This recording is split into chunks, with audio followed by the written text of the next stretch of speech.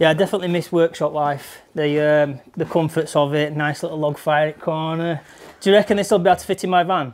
Yeah, I'll give you a hand. They are spotless, aren't they? I wish my tools were that clean. Well, that might not fit in my van, but they definitely will. I'll help you with that later. Welcome to the CEF Power Tool Show. Today is our Chippy special. It's a cut above the rest. We're going to be talking all things power tools and why it's so crucial for a carpenter to be able to get the job done. Whatever your power tool needs, whatever the trade, CEF have got you covered. For your chance to win your own bundle, stay tuned and we're going to tell you how you can enter and win. Today, I've got Paul Duffy in the studio. How have you been? I'm good, thank you. Thanks for having me. I'm very excited to hear what you've been up to and what you actually do. Actually, I'm a bench joiner by trade, but work out on site and build bespoke furniture, wardrobes, that sort of stuff. Media walls is big at the minute. So you're doing like the kind of bespoke work that would normally take place in a workshop, except you're going to people's homes. That's right. Moving all your kit, moving your site around the country, wherever you need it. That's it. So basically my van is just a mobile joiner shop. Okay. Big fold-out table. I've got my saw on benches and table saw all set up, ready for roll-on bench and everything. So I imagine keeping your tools compact, lightweight and organised is crucial for you. Yeah, definitely. Yeah, definitely.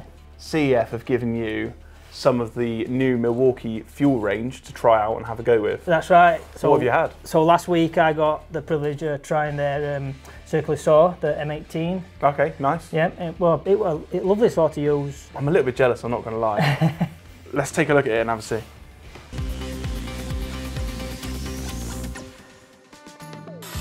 So first impressions, it looks great. The little light at the front, that's an awesome idea. I love that. That's a good It's feature. got good balance. So let's get some cutting done. Dark and dingy place, it's awesome that. I see what you mean working on site with your setup. Another nice little thing about this saw is the grip. It just feels nice to hold. It's not too heavy. It's got a good balance to it. All the mechanisms on it are nice and smooth. They're not too stiff. Overall, I would definitely recommend this saw. Looks like you've had a good time. I mean, to be totally honest with you, I'm already sold because I own the Milwaukee fuel range and this circular saw in particular is an absolute beast. Obviously being a landscaper, we're in the cold, we're in the wet, we're in the mud, and all day long, no matter what, no matter how much I try and abuse this tool, it just keeps going all day long. And I think half of that is thanks to the magnesium frame. So a lot of these circular saws have got plastic guards and it's all a little bit kind of, not cheap, but a little bit more lightweight, which obviously has its benefits as well. But for me, robust is key. Yes. How did you find it? How did you go on? Well, probably the main thing that I got out of this saw was the brushless motor, which gave twice as much output for the batteries, which is key for all trades, I think. So the battery itself is actually going to be lasting longer? Longer lasting battery life due to the fact that it's brushless. It's brilliant. Nice. Another thing about the battery as well is this has actually got like the red link system, which is across the board on the Milwaukee range. And what that actually does is it digitally controls both the battery and the motor. So if it feels that it's overheating, it actually cuts out and stops. So instead of burning out your batteries, they're going to last longer. Every day's a school day. There you go. Another great feature I thought was the little blower at the front. So just in the front there, so when you're running your saw along, it blows the dust away from the first and second line, which is a great feature. So instead of kind of gently trying to blow on it yourself and keep that sawdust away from your mark, see everybody passed out on the floor from blowing the dust. Exactly. I mean, like I say, I use it all day, every day, and I think, having seen that, you might do as well. Yeah, definitely, actually, to be fair. Yep, lovely tool, loved it. With thousands of power tools available in-store and online for next day delivery, don't forget to check CEF out for all your power tool needs. Now imagine you're swapping that terrible English weather for glorious sunshine on a desert island as a castaway with no one but my mate Wilson for company. Yep. What tool are you going to take to help you get you through your stay? Ooh. Hold that thought, because that's not an easy question to answer. So let's take a look and see what our other trades said. Come on, Wilson, have a look.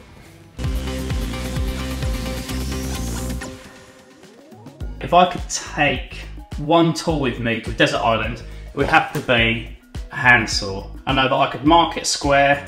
I know I could cut them all to build a shelter, nice 2-bed apartment on the beachfront. and also this That tool looks like it's doubles found up on as a an beach. instrument. He's got high hopes for a beachfront as So well. what I hasn't would take to the desert island, if I was forced to go, would be a nail gun. Yeah, you need shelter, you need food. Right, shelter, hand tools. Great until you Make run it out of nails, clams, though. I can make it out of crab's legs. You know, I've got it all sorted. The nail gun, protection. Have you ever heard of a coconut crab? Absolutely awful. So it's about So he's thinking defensively as well. To be more reciprocating leads, tool. that's why. With this one, He I could be could on kill set, a yeah. chicken, I suppose. Pluck a chicken, cut a tree down, make a house, probably make a bed. It would have to be the reciprocator. Well, as long as he doesn't direct that nail gun towards my mate Wilson, I'm happy. Keep it to the crabs. What about you then? I'm interested to hear what you've got to say. Well, I think I take the reciprocating saw. Yeah? You could tie a stick to it and you can use it to make fire. Oh, wow, okay. You're really thinking outside the box. There you so go. you're going to use the friction as a reciprocating saw to set a blaze, make fire. That's it. And then obviously doubles up to actually construct Or you could things just take as well. battery out and just fuse it. I mean, it's a good theory, it's a great idea, but I'm a little bit sceptical. Come on. Personally, I'm going to go for one of those battery-powered chainsaws. Not only can I absolutely tear the forest to pieces, I can build myself the best beach hut imaginable, but it's going to do it fast, and it's going to do it furiously, and that's kind of my style. Yes. I reckon we're both onto winners there, but I think once they run out of battery, we're going to struggle. My turn tonight. No, we agreed. No, We my said turn tonight. every other night. No, can't have it. No. Likes me best anyway. He said. Now that we've finished bickering over Wilson, unfortunately we come to the end of the show. But don't forget, for all your power tool needs, head over to CEF. If you're not a Sparky, it's not a problem. They've got you covered. And if you want to win that bundle that we mentioned at the start of the show, don't forget, follow the link in the comments, enter your details, and a winner will be selected at random. See you next time. It's my night. It's my night. We agreed. No. It's my night. No. I want to go. My turn tonight.